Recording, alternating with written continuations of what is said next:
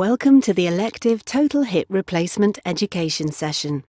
This DVD will help you to prepare for your hip surgery. It is important that you prepare yourself and your home before coming into hospital to make the best recovery. If you're watching this DVD at home, you can call the Occupational Therapy Pre-Assessment Team on the number shown if you have any questions. In order to replace your hip joint, some of the muscles and ligaments that normally provide stability to the joint are cut. These tissues need at least 6 weeks to heal and become strong again in order for your hip to function well. As a consequence of your hip muscle being weak following your operation, there is a small risk of dislocation. Hip precautions are recommended during this time to protect your hip while it heals and reduce the risk of the hip dislocating. These precautions are recommended by your surgeon and followed for 6 weeks. You must avoid crossing your legs at the knee or ankle. Do not bend your hip past 90 degrees. Do not lift your knee above your hip. Do not twist your leg or waist. It is also recommended that you sleep on your back following your surgery. Do not use footstools or the recliner action of recliner chairs, and ensure that you rest on your bed for 2 hours in the afternoon. The leaflet provided will explain your precautions in more detail, so please read this prior to your operation to aid your recovery. In order to follow hip precautions, you will need to ensure that your furniture at home is at the correct height, so that your knee isn't higher than your hip when you are sitting. This will also promote successful healing following your operation. The precautionary height is the measurement from the back of the knee crease to the floor plus 2 inches. It is easier if someone measures this for you. You should have been sent a furniture heights form, which looks like this. We require the height of your chair and/or sofa, toilet and bed to ensure they are suitable and meet your precautionary height following your hip surgery. We will now discuss appropriate furniture and demonstrate the correct way for you to measure it. Your chair should have a firm and level seat, arms and high back.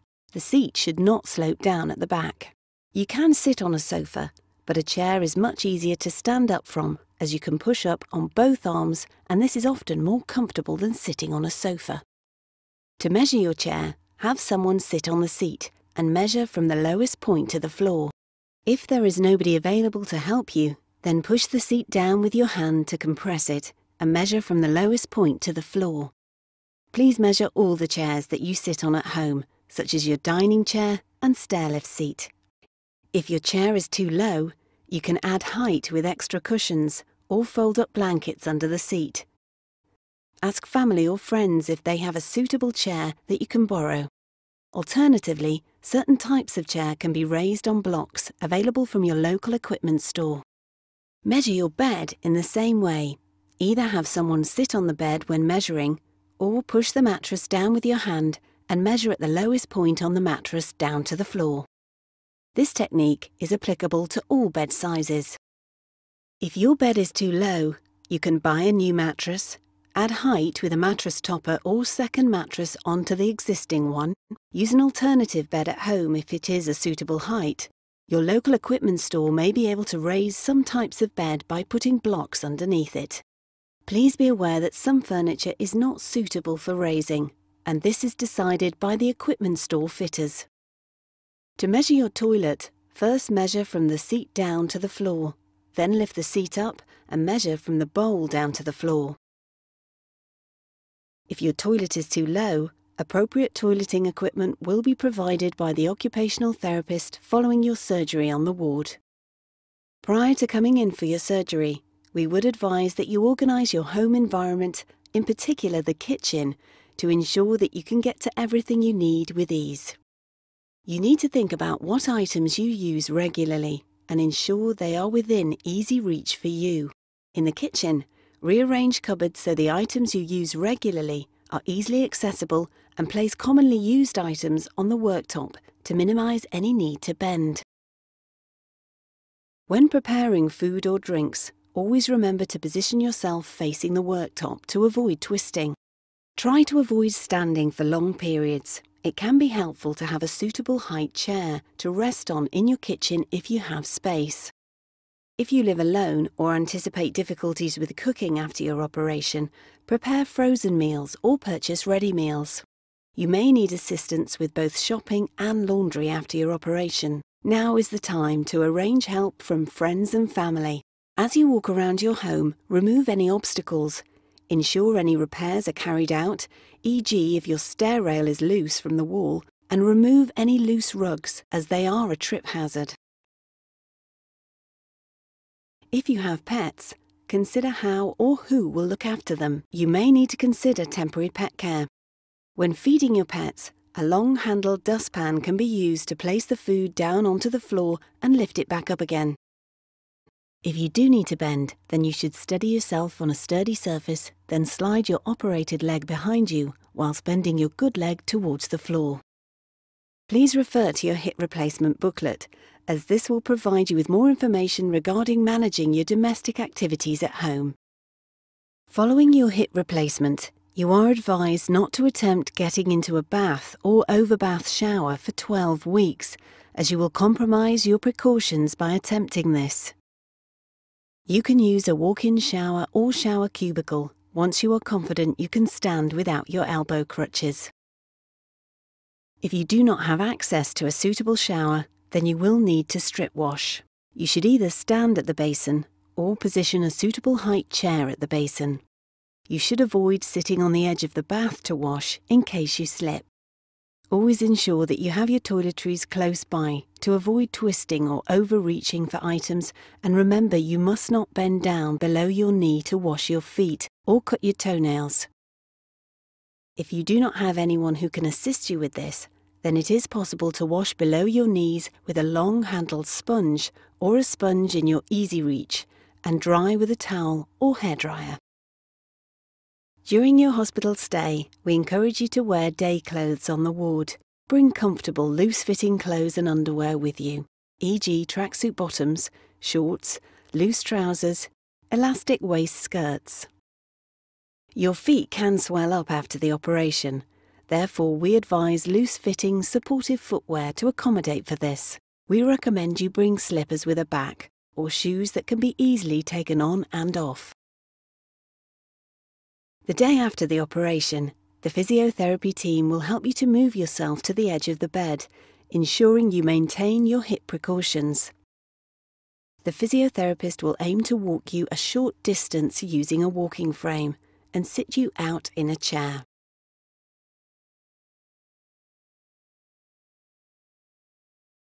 The occupational therapy team will assess you washing and dressing to ensure you can manage independently whilst maintaining your hip precautions.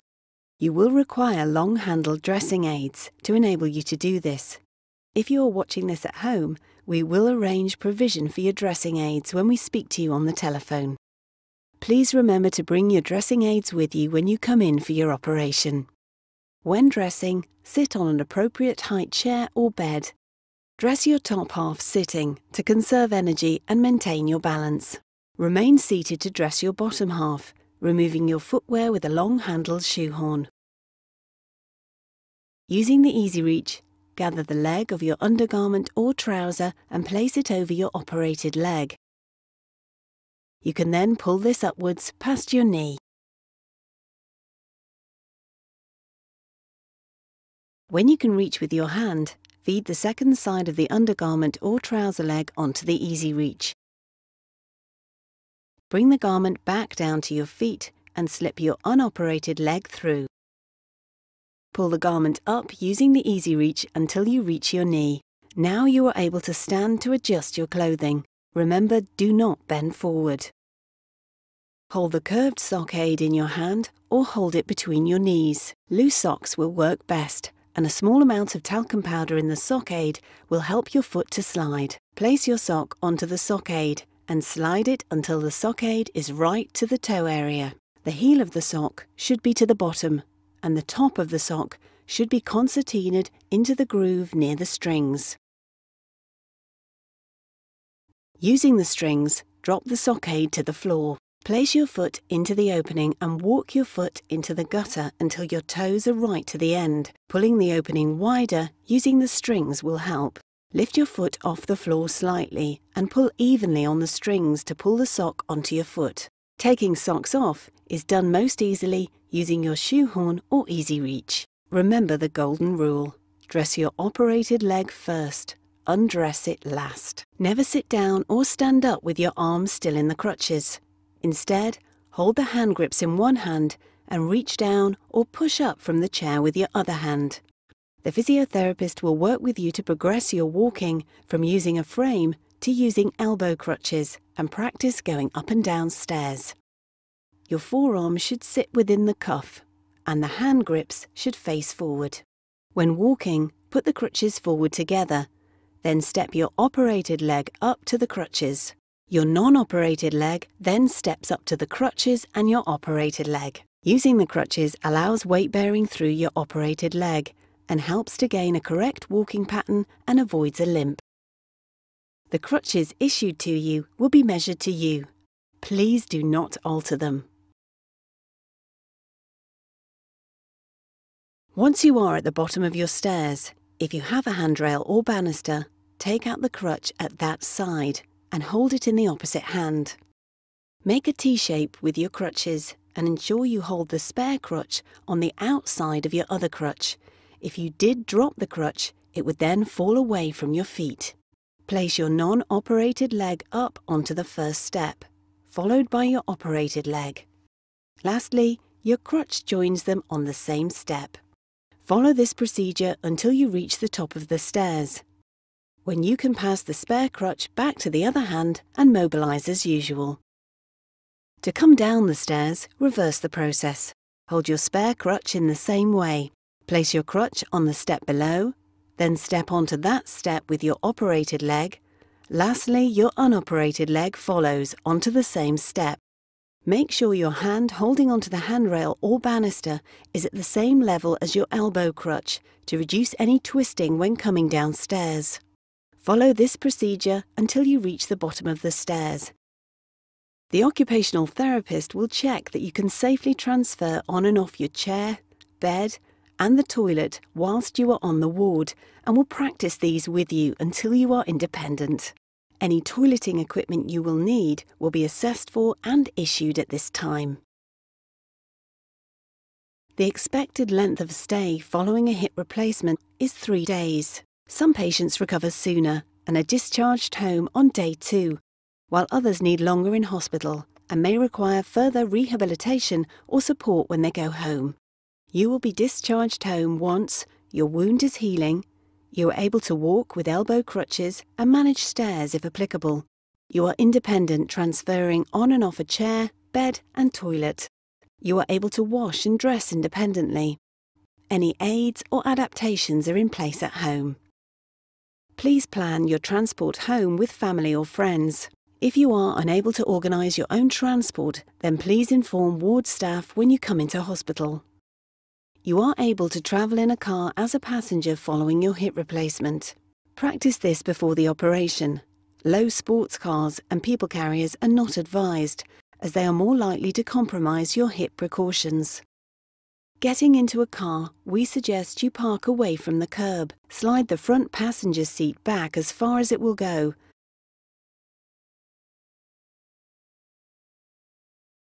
And recline the seat back. Place your back to the car, remove elbow crutches, and sit on the edge of the car seat sideways. Placing a plastic bag on the seat can help you move around more easily. Just remember to remove it before you set off. Slide your bottom back onto the seat. This will help your operated leg over the door sill and into the footwell. Be careful not to raise your knee above your hip at this time. It is important that you leave your leg straight out in front of you for the whole journey. Remember, remove the plastic bag before you set off. Adjust the back of your seat to a more upright position for your comfort during the journey. An information leaflet on car transfers is available. You may drive again approximately 6 weeks after your surgery, providing an emergency stop is performed without hesitation or discomfort. Test this out while the car is stationary. You are advised to inform your insurance company before returning to driving. The physiotherapist will now demonstrate your hip exercises. So these are the 4 exercises that we want to get you started with from now. You need to do each of them 10 times and repeat that 3 or 4 times a day. Once you've had your surgery, your physio will be able to advise you on which exercises you should be doing and how often and how frequently you should be doing them. So starting with these exercises, hold on to a table or a kitchen worktop. The first exercise is taking your knee up in front of you, making sure it doesn't come higher than your hip, and back down, and repeat that 10 times.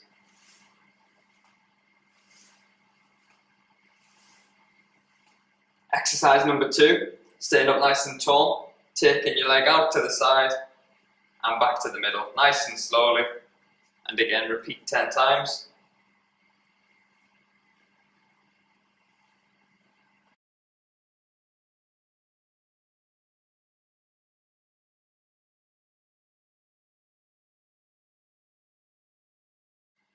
Exercise number 3, taking your legs straight backwards, making sure you stay up nice and tall and don't lean forwards.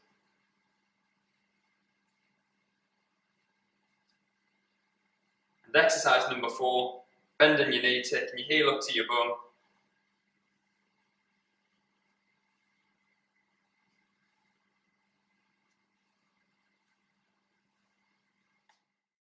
Once you have watched this DVD, please contact the department on this number to book a telephone assessment appointment. The occupational therapy pre-assessment team will then assess your needs and answer any questions you may have.